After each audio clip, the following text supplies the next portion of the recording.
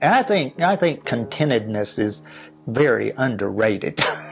You know, to me, it's a goal to be content. I could be very content just doing that same thing over and over and over again, which might sound boring to some people, but not to me at all. It's just a lovely thing to come down here and do day in and day out. You know, I just outlasted everybody. And I think there's a whole lot of truth to that. I just refused to give up.